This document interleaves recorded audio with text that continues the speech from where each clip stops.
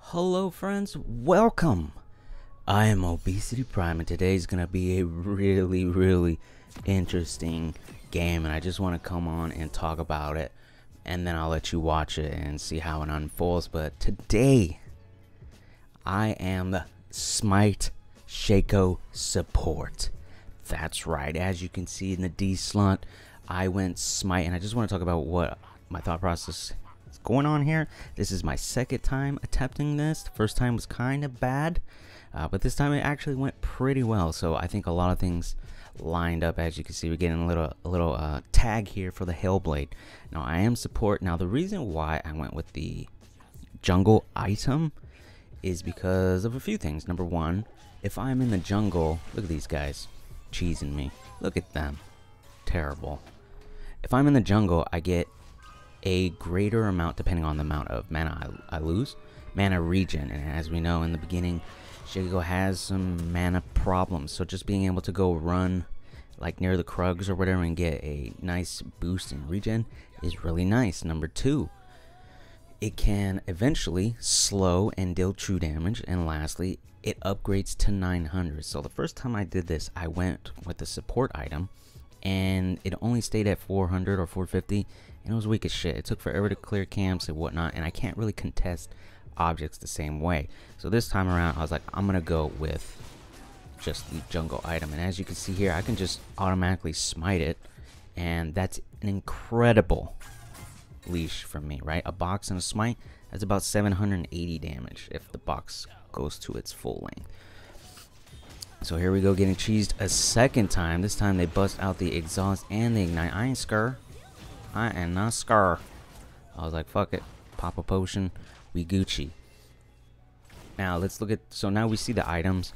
I initially thought maybe if I smite away all of the little actives or whatever it's called, the little numbers on it, then maybe I can pick up a support item. But Riot is smart, they know. So no, you can't do that. So you either have to go with the support or you go with the fucking knife. So as you'll see throughout this, I kind of have just one idea, which is to eliminate, to erase their jungle from this game. So I'm level 2. There's a couple ways you can do this. I wanted to go just like sit here at the blue and smite steal at the start, but Quinn and them wouldn't let me. So now I'm gonna attempt it again in just a little bit. So now that I see blues up, I place that box, so when Lilia shows up, I'm going to contest her for it. And I'm gonna Shaco with Q. I mean, I'm pretty safe. And as we can see, she shows up, and now we do a little dance. I want to also talk about the ruins that I chose, because they pair kind of nicely with what's going on. So I'm trying to keep vision here. So it's kind of a hard part. She didn't see me place that ward, which was good. But she knows I'm here, otherwise she wouldn't have left. And as you can see, their bot lane is not rotating, so I'll just sit here all damn day. It's fine.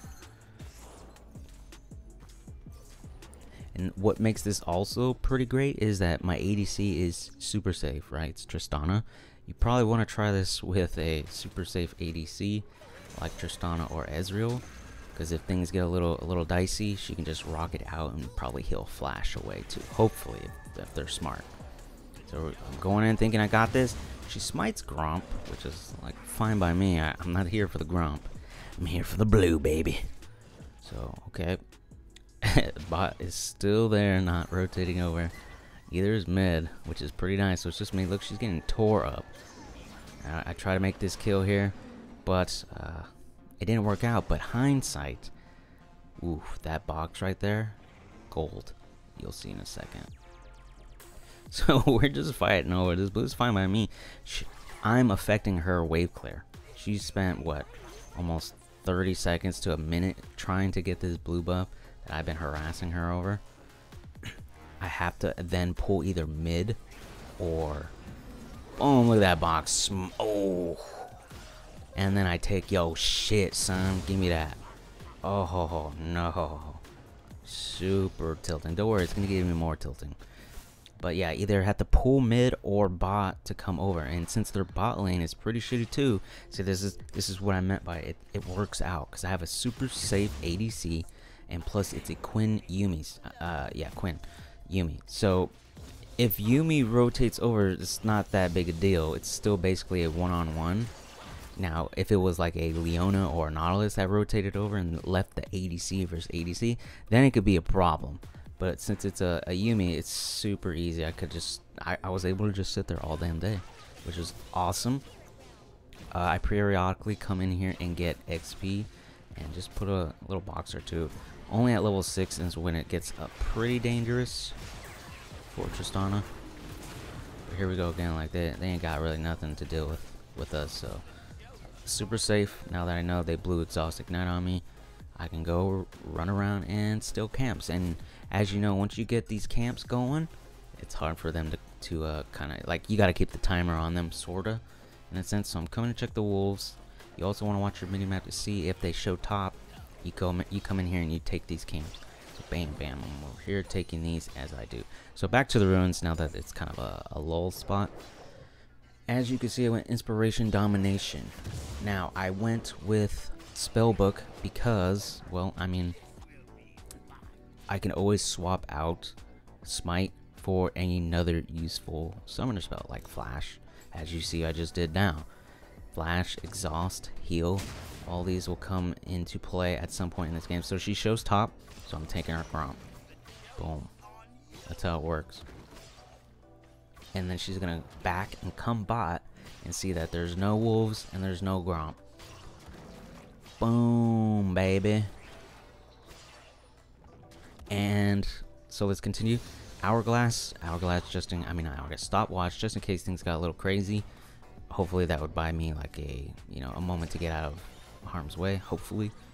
And then I love Futures Market, so always take Futures Market, which helps with the gold, because you're probably wondering, right, when I said I went with the knife, is like, there goes your gold income. Well, I got 1300, doing pretty well right here, despite being in the jungle for quite a decent amount of time. And that's kind of where your gold is actually coming from, stealing the enemy jungle camps. Good play from our mid laner Nico, right? And then I went with, I think that's Cosmic Insight. I don't know for sure if that reduces Smite cooldown. I feel like it should, so that was good. And then Domination, I went with Indigenous Hunter, which I'm not sure if that reduces its cooldown either, but I'm going Everfrost. So both of those work out for Everfrost, lowering the cooldown to I think like 18 seconds or something like that. As you can see over here, I'm just gonna harass her all fucking game. Take her crab out of there, boom. And then as you can see, I just upgraded to the slow smite, whatever, and I got heal, so there's no threat there. Here we come. She's looking for jungle camps because she ain't got none in her bot lane. I just took the scuttle. Oh, there goes the heal, dead.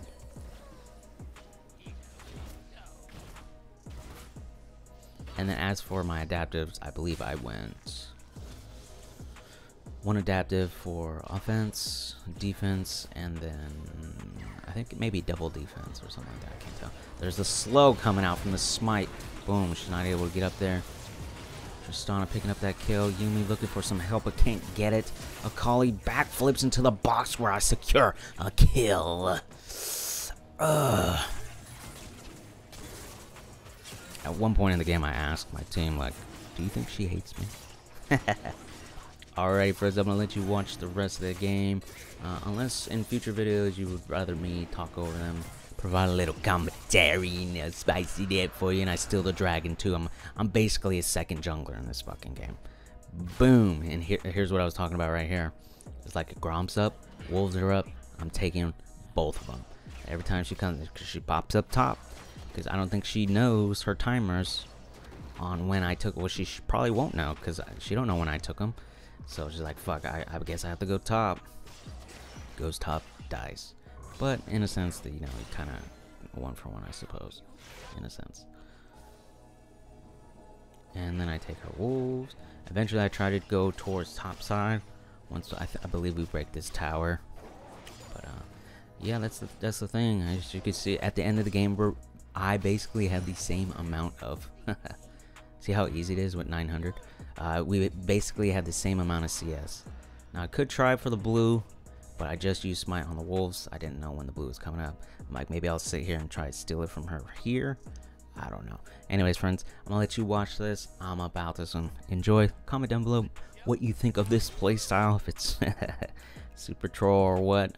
I would recommend, if you're going to do Smite Shaco Support, that you either duo with your ADC or your jungler, because this matchup was perfect to test this out, but you're probably not always going to have them like this. And I guess their bot lane was kind of dumb, didn't want to really help or whatever, so I'll catch you guys on the other one.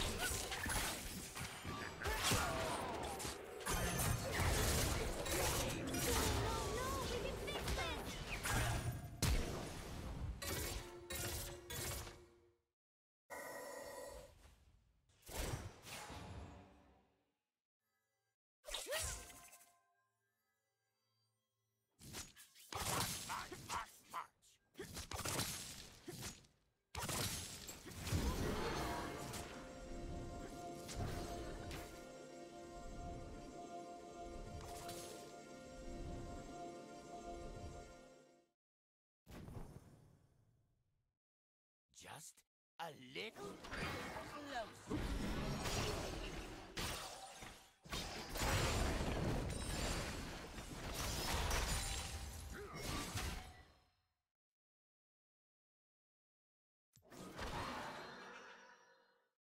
My favorite chapter!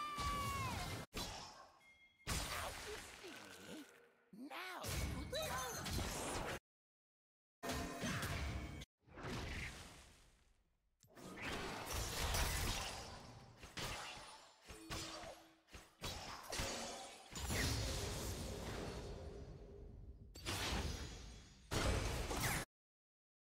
The joke's on you!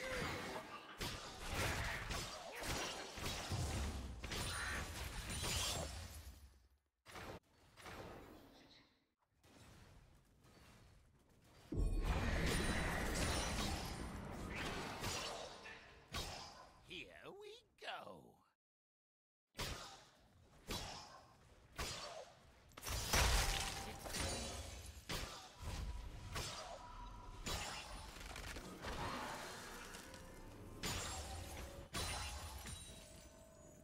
This will be fun.